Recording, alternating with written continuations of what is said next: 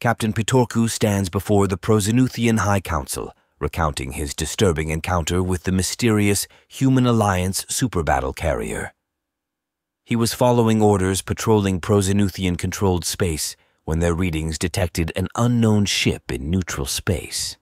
Suspecting it could have been a cluster of some remaining Ixiart cruisers trying to fool their sensors, he ordered his ship into neutral space, understanding it could have been a risky maneuver.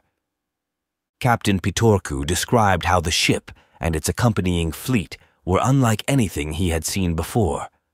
It was massive, at least 30% larger than any known Human Alliance ship. Their scans revealed it was armed with all forms of plasma long-range cannons, missile launchers, and multiple railguns, and had an armada of fighters docked inside of it that could match anything the Prozenuthian military had currently available. As he describes the immense size and firepower of the enemy vessel, the counselors listen intently, their expressions turning grim with each detail revealed. Captain Pitorku explains how the ship's advanced weaponry and remarkable fleet posed a significant threat to Prozenuthian-controlled space, prompting concern among the council members about the potential implications of this new development. Captain Pitorku explained that at first the ship was unidentified, and before his hails were answered, the ship fired a plasma cannon toward an asteroid that was between both ships. He took that as an act of aggression and began to defend his ship. Despite his efforts to assess the situation and maintain control, Captain Pitorku admits to feeling a sense of unease and apprehension in the face of such overwhelming firepower. He recounts how his attempts to engage the enemy vessel were met with fierce resistance, forcing his ship to retreat in order to avoid complete annihilation.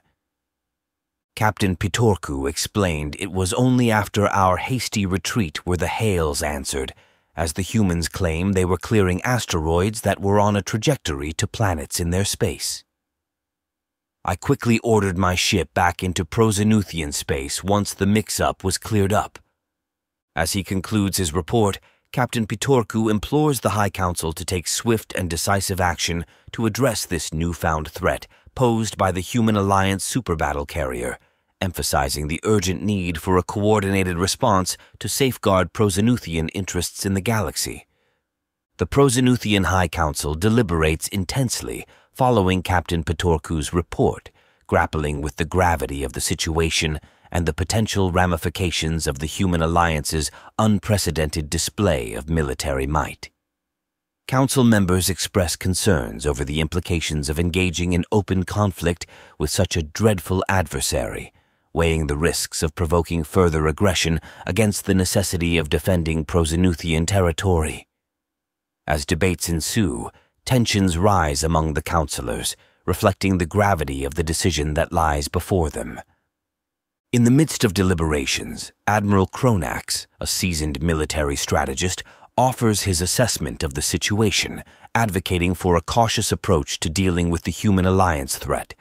He emphasizes the importance of gathering more intelligence on the enemy's capabilities and intentions before committing to any course of action. While acknowledging the urgency of the situation, Admiral Kronax urges the Council to prioritize diplomacy and explore potential avenues for de-escalation in order to avoid sparking a full-scale conflict that could have catastrophic consequences for both sides. As his words resonate with the councilors, a sense of uncertainty hangs in the air, underscoring the precariousness of the situation and the frightening encounters that lie ahead. Despite the tensions and doubts surrounding the encounter with the Human Alliance, the Prozenuthian High Council ultimately decides to proceed with caution, opting to prioritize the suggested diplomacy and intelligence gathering route over immediate military action. Recognizing the need for a coordinated response, they authorize the deployment of diplomatic envoys to engage in dialogue with the Human Alliance, seeking to establish lines of communication and explore potential avenues for peaceful resolution.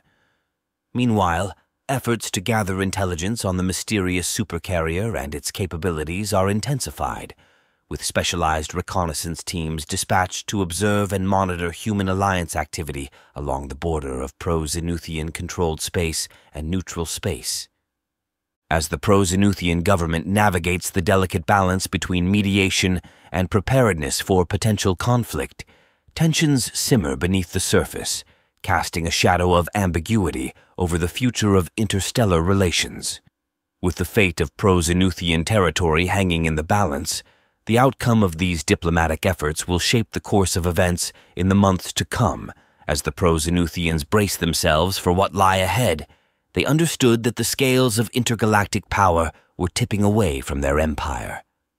As months passed, the pro-Zenuthian High Council found themselves inundated with intelligence reports detailing the rapid advancements within the Human Alliance.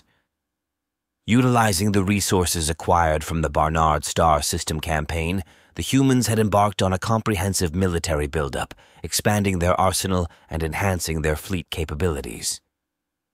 These developments posed a frightening threat to the pro-Zenuthian military establishment, prompting urgent discussions among council members about the need to adapt and respond effectively to the shifting balance of power in the galaxy.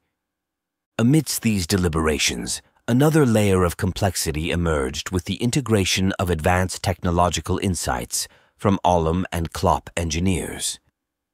Through collaborative efforts, these alien allies had contributed invaluable expertise to streamline ship manufacturing and development processes within the Human Alliance.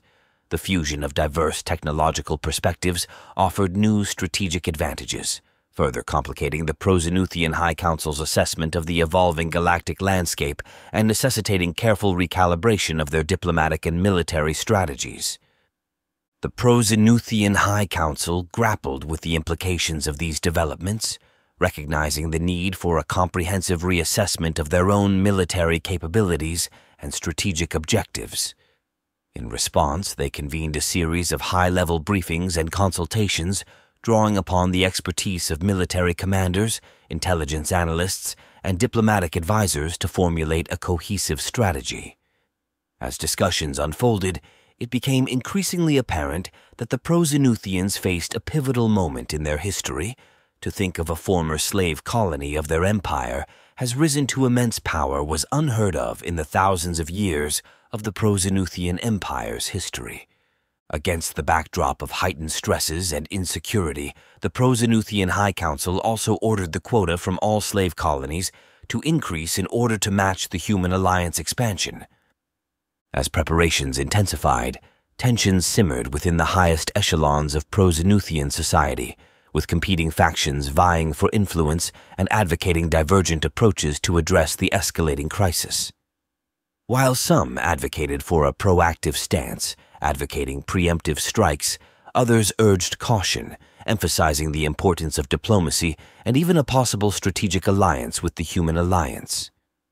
Caught between competing visions of the future, the pro-Zenuthian High Council grappled with the weight of responsibility as they charted a course forward.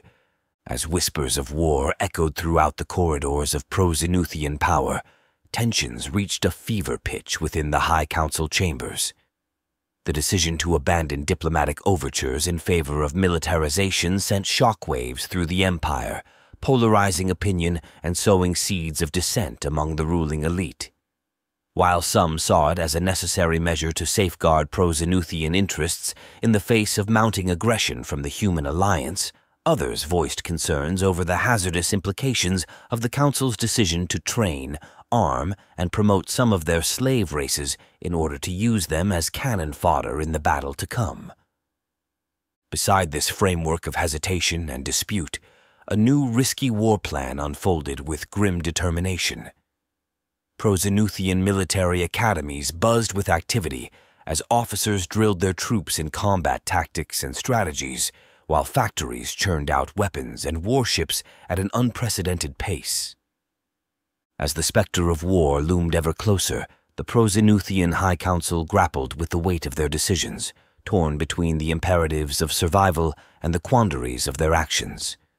Forging alliances with erstwhile enemies and conscripting slave races into their ranks represented a calculated gamble, one that carried the potential for both glory and ruin.